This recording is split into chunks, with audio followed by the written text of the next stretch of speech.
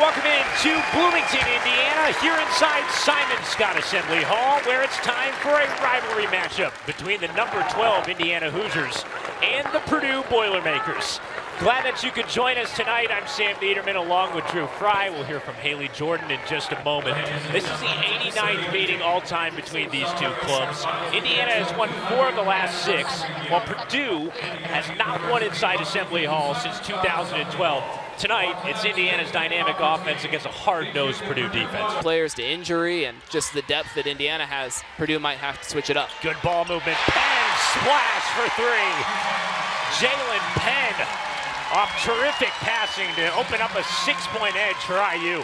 Tip ball, and Allen comes away with it. Here come the Hoosiers on the run. Wilson bounces. Pat Berg scores. 7 on the shot clock. Berger gets a screen. Turbo to the basket, Euro step on McLaughlin. Oh, everything but the finish. It's stuck on the rim. Hoosiers still with it, though. Wise, 1 dribble and a jumper. Good. Allen to pull up from the free throw line. Off the front, Holmes able to gobble the rebound and get the basket, plus the foul.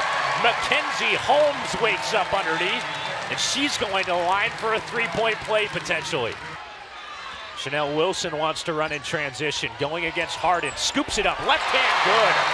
Chanel Wilson flies in and boosts Indiana's advantage back to 19 late in the third. Both coaches have seen this rivalry from almost every angle. Sharon Versip, a former player for the Boilermakers back in the late 80s under Ruth Jones. She was a senior at Purdue when Terry Morin was playing for the Boilers as a freshman. Indiana's head coach now wears red tonight for the university that's just an hour away from her hometown in Seymour, Indiana. Morin in her 6th season in charge of the Hoosiers. A 116-68 record.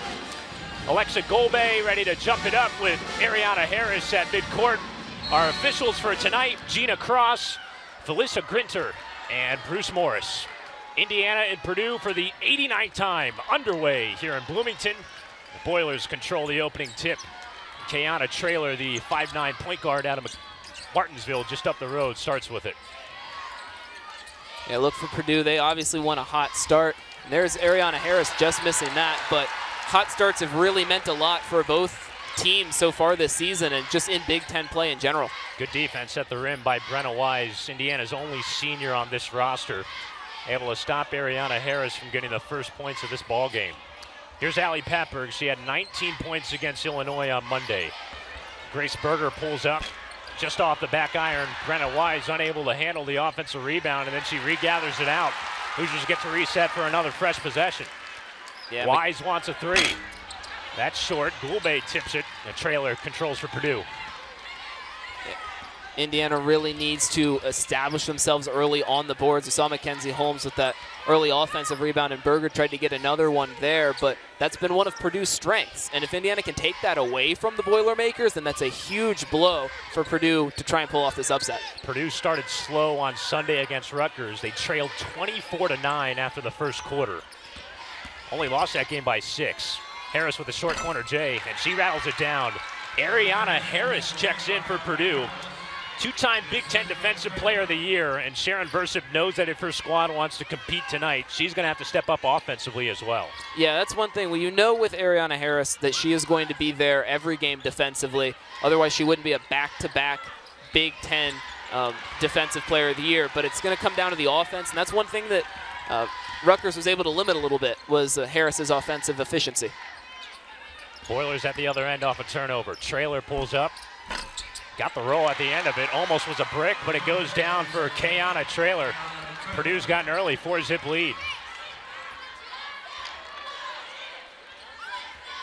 Boilermakers going with a little bit of a matchup zone here to start, Drew. Yeah, try and capitalize on that strength that they have down low and try and really force Indiana to make some bad shots, turn the ball over, and Indiana not on the board yet, so it's working thus far, although very early into this game. Oden pops it into Harris, pivots off her left foot, fades away against Goulbe. Good defense by the Hoosiers to make the stop.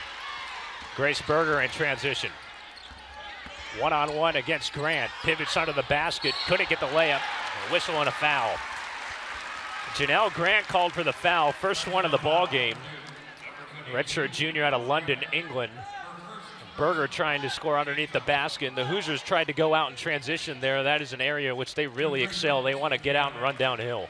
Yeah, exactly. If they're able to capitalize on the speed that they have and just a lot of movement, that's one thing that this Hoosier team has been so good at, is playing as a team, being able to find the open player. And in transition, that's where it's a lot easier to find those players that are open, find those players in the ideal scenario. Berger goes 1 of 2 at the line. Purdue still leads by 3. Patberg matches up against Traylor. Here's Dominic Oden.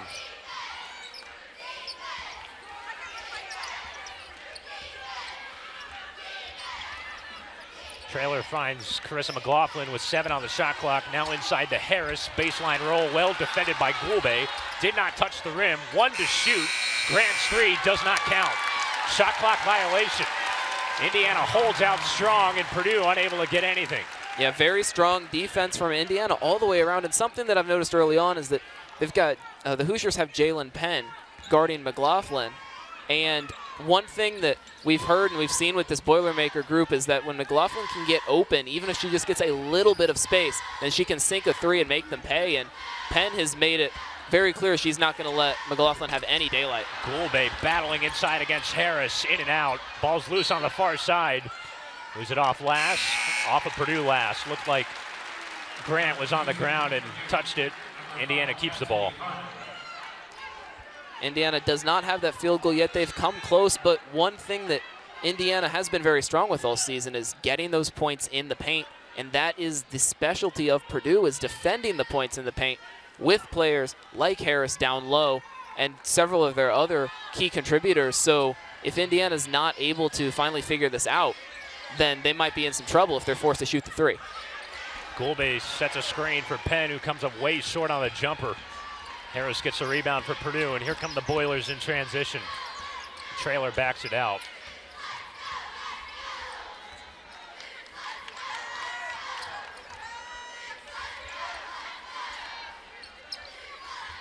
Harris waiting for a pass. She finds Cassidy Harden, who's checked in. 1 bouncer to Traylor, 7 on the shot clock. Backdoor cut by Harden.